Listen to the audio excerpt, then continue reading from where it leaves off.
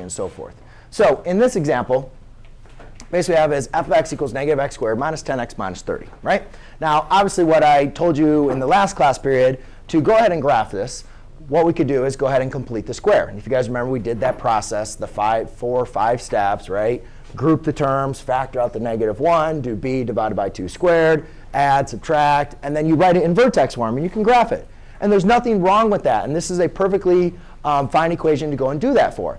However, if you have trouble with completing the square, or you find this method easier to do, then you can absolutely do this method for all functions as well. So if I was going to graph this without writing it in vertex form, you guys can see that this is in standard form, ax squared plus bx plus c, right? So we previously said, again, we could rewrite this in vertex form using completing the square. That's what we did last homework. This homework, though, is saying, hey, you know what? We can leave it in this format and still find the axis symmetry and the vertex. So to find the axis symmetry, the formula we used was x equals opposite of b divided by 2 times a. So please remember that b is the number in front of your linear term. It's not x. There's no x with your b. b is the number that's being multiplied. So b is -10. So the opposite of -10 is +10 times 2 times a, which you can see in this case, a is -1. So therefore, I have 2 over -2. I'm sorry, 10 over -2, which equals -5. Therefore, the axis symmetry is x equals -5. So on your graph, all you simply need to do to graph this is go over to -5, 1, 2, 3, 4, 5, and then create a nice little vertical line. Because remember, when we have graphing x equals -5, that creates a vertical line. Now remember, this axis symmetry, this is going to be the line that the graph is symmetrical about. Whatever is on the right-hand side of this graph, you can flip it, and you'll get it on the right hand, you'll get it on the left-hand side. All right? Now, the next thing to do is find the vertex. And I gave you guys a kind of a complicated function notation for the vertex. The vertex is basically the coordinate point opposite of b divided by 2 times a, comma, f of opposite of b divided by 2 times a. However, in this course, they didn't give us time to really talk about functions. So if you guys remember function notation, when you have f of something, that basically means you're plugging that value in for the function. All right? But they didn't leave us time to discuss functions, so I'm just going to use it using a table of values. Remember that the vertex lies on the axis symmetry. Yes? Always. Every single time you guys are graphing, the vertex was always on the axis symmetry. So what I explained basically up here is the vertex is a coordinate point. And the coordinate point has the same x value as your axis symmetry. So it's -5. So if I know the x value of the vertex and I need to find the y value, all I simply need to do is plug -5 in for x to find the output value, or fx, or this could x or y. Or in this case, since it's a function, we're using f of x instead of y. But basically, you just plug in -5 into your function. So if I do that, f of -5, which is basically the function notation for that, I get -5 squared minus 10 times -5 minus 30. Does everybody see my work? Huh? Would it be a positive 5 then?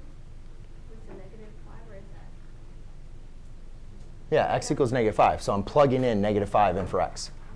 OK? So -5 squared is -5 times -5, which is 25. 25 times -1 is going to be a -25. -10 times -5 is going to be a -50. And then minus 30. So I'm sorry, that's a positive, right? So therefore, that gives me a -5. -5 comma -5, right? So now, this coordinate point, -5, -5. So 1, 2, 3, 4, 5. That is now my vertex. Correct? Also, we need to determine, does the graph open up or does the graph open down? Down, because a is negative, right? A is the same thing as vertex form, a times x minus h squared plus k. The value of a tells you the same thing. It's negative, so we know the graph is going to open down. So therefore, if the graph opens down, is my vertex going to be the highest point or the lowest point? Highest. So therefore, we can call this vertex the maximum point. So when they're asking you if it's a maximum or minimum, you just got to determine what the vertex is and if the graph opens up or opens down. The next thing is we need to determine the rest of the points, right, to make the graph. Now, if you guys understand that A is 1, is there any compression or stretching? No. So in reality, if you guys remember the parent graph, you're going over 1, over 2, up 4. In this case, you're going down, so you're technically going over 1, over 2, down 4. Yes? If that doesn't make sense, the best thing that I told you guys is once we have the axis symmetry, is just choose points to the left or to the right, and then graph them. All right? So you could plug in these 2 points, because they're right next to the axis symmetry, plug them into your function, and figure out what the y coordinates are. However, I can tell you that since there's no compression, it's just going to follow that pattern of over 1, over 1, down 2. So 6, 7, 8. I can go over 1, down 1, over 2, down 4. 1, 2, 3, 4. And that's what the graph looks on the right-hand side. I can now apply the axis of symmetry to reflect the points on the left-hand side.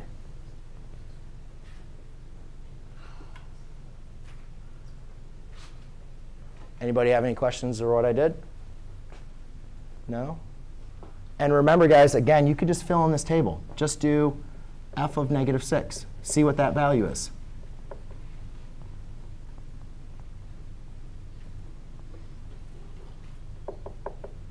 -36 plus 60 minus 30.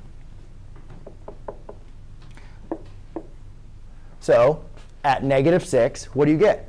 -6. Was that point correct? Yes, it was.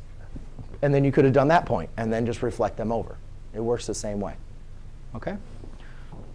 Oh, let's talk about domain and range real quick. And then I'll answer your question if that doesn't already answer your question. The next thing we need to also remember is domain and range, which we'll go over again and again in this class period. Please remember, domain is the set of all x values, meaning what are all the numbers you can plug in? Is there infinite many numbers that we can plug in? Can we go to large or negative and even to positive numbers? Yeah. Any number here, we can always plug it into this formula. And you can see this graph is always going to expand. So the domain is all real numbers, or sometimes we'll write it as -infinity to infinity. However, the range is the set of all y values. So what are all the possible output values that we could get? Well, the best way I like to do is just look at the graph.